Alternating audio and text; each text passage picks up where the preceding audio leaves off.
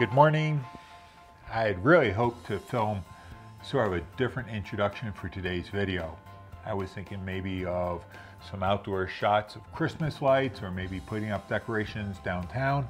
However, it's incredibly cold outside. The bigger problem is it's really windy. And so as a result, it would make the camera shake on the tripod and we'd just get a horrendous amount of wind noise through the microphone. So I guess you're just stuck with me and coffee today. I hope you're all doing really well, and it's great to have you join us here for another video today. Today I want to look at Advent, because this Sunday starts the season of Advent that leads us up to Christmas. And so I want to look at the history and what the meaning behind Advent is. This is the Caffeinated Bible. My name is David Paris, and the goal of this channel is to take seminary level education and make it available to everyone via the platform of YouTube. So we're breaking the four walls of the classroom wide open on the platform of YouTube. So if you like these videos and a good cup of coffee, be sure to subscribe, hit the like button, give it a thumbs up, and share it with your friends.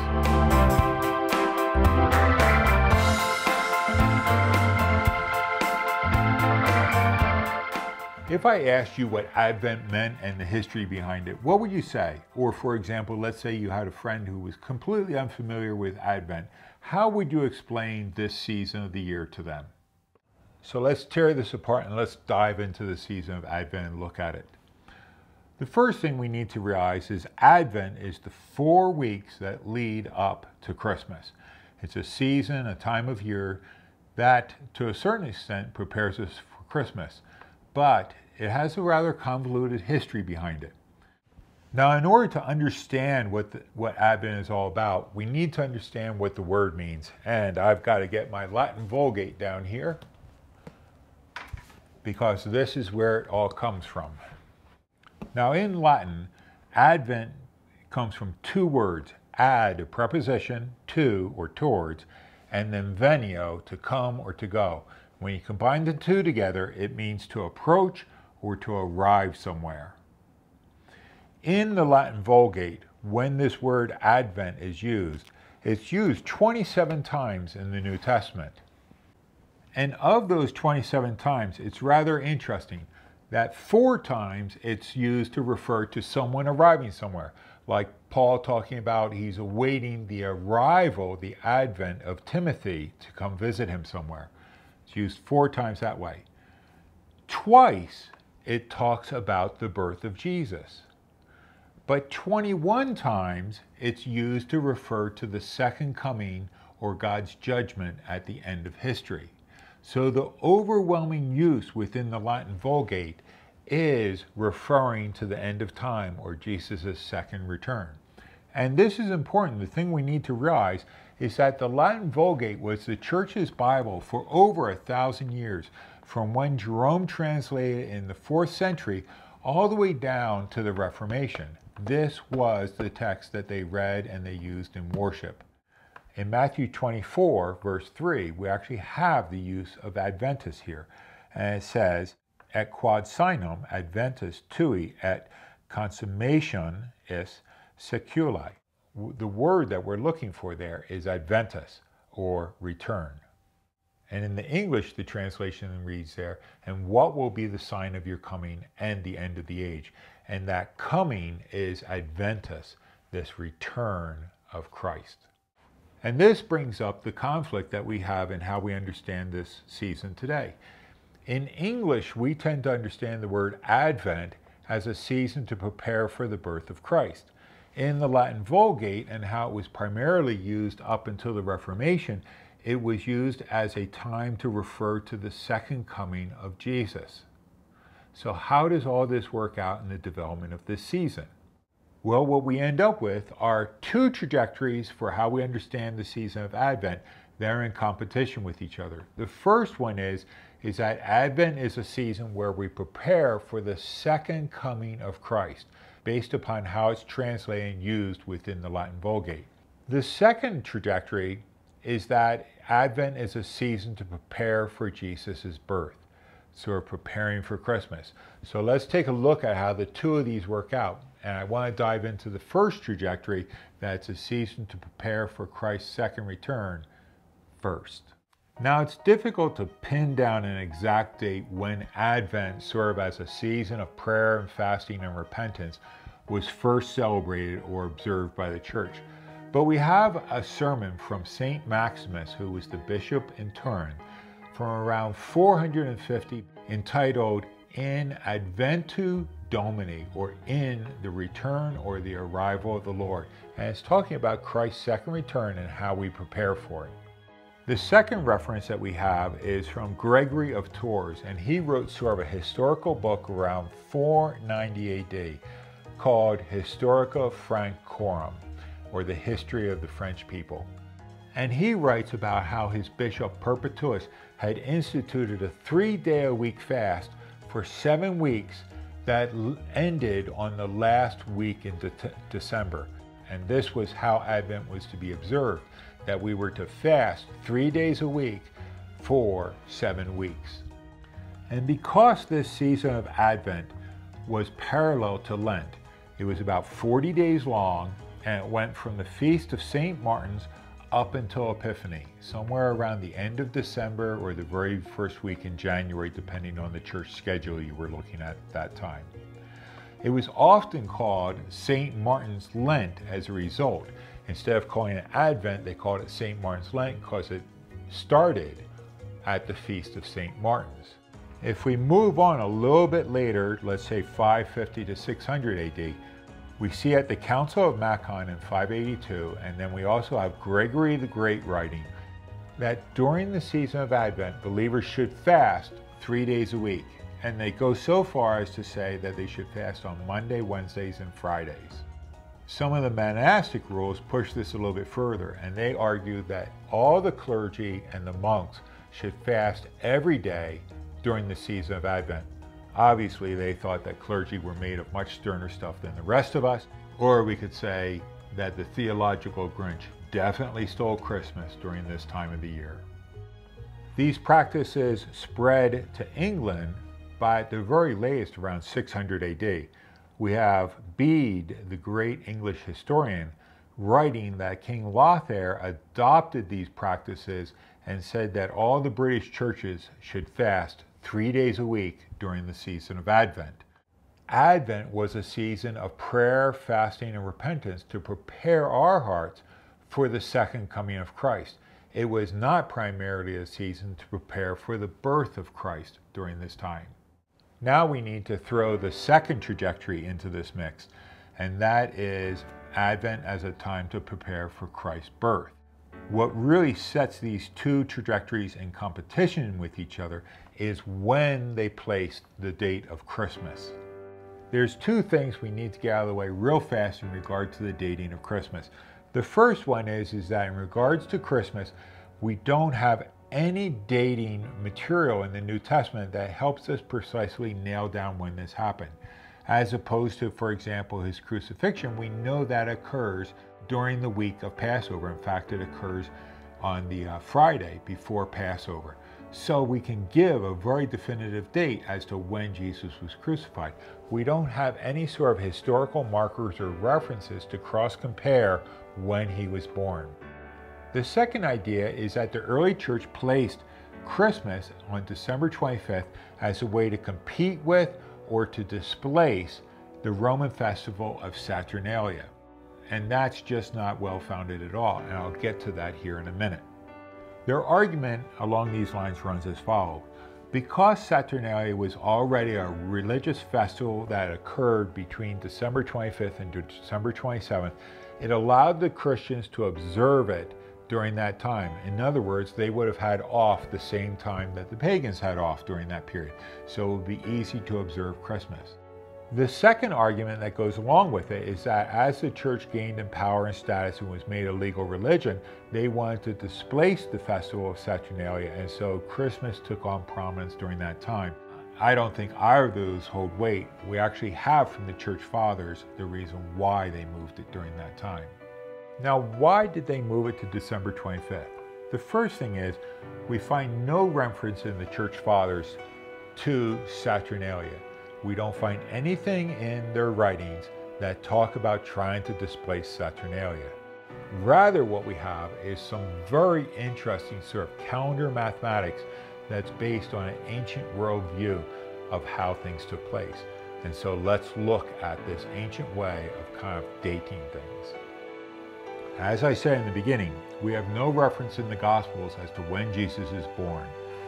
So the question for the early church fathers became one of, well, we really don't have a great date to set this. And as a result, there was no observation date set firmly within the early church as to when they should observe or remember the birth of Jesus. The earliest references that we have is it looked like the churches in Egypt and some parts of North Africa observed Jesus' birth in the springtime, very close to the spring equinox. Why did the early church decide to celebrate the birth of Jesus in April? Well, this is based upon the way they saw prophecies or announcements like this being made. In order to understand this, we need to do a little bit of math to grasp their point here. Now, as I was saying, we don't have a firm date for Jesus' birth. No references then in the New Testament.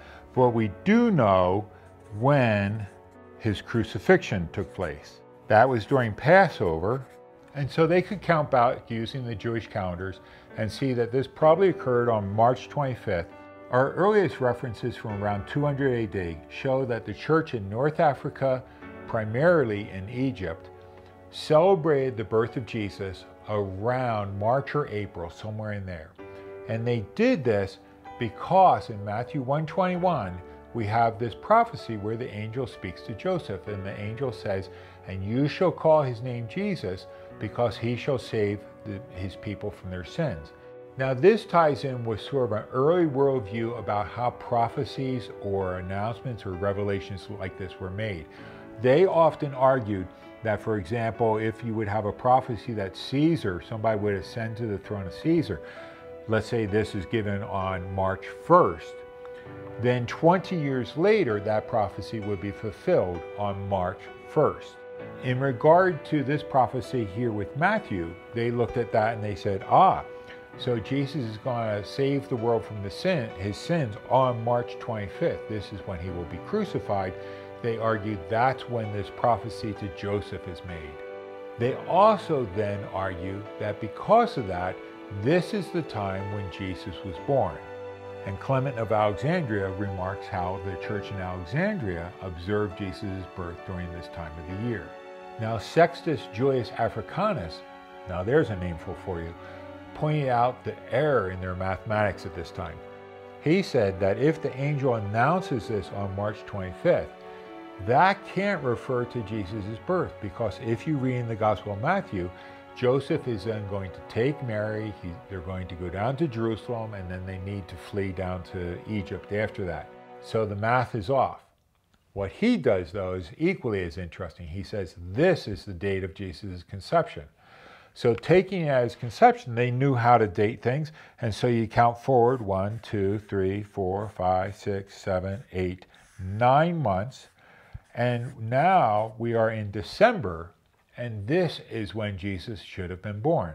And so somewhere between just December 25th and let's say January 6th is when the early church began to date the birth of Christ. And this occurs somewhere around 240, 250 AD. I have to move my mathematics off to the side here. Now remember I said earlier the popular view is that the church moved it to December 25th to compete or to replace Saturnalia.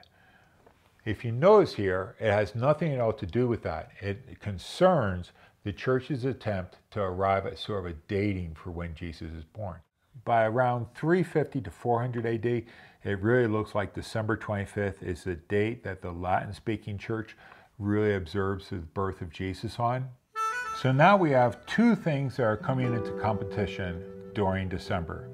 The first is the dating of Christmas itself, and the second thing is this Advent as a season of prayer, fasting, and repentance, and the two really don't fit well together.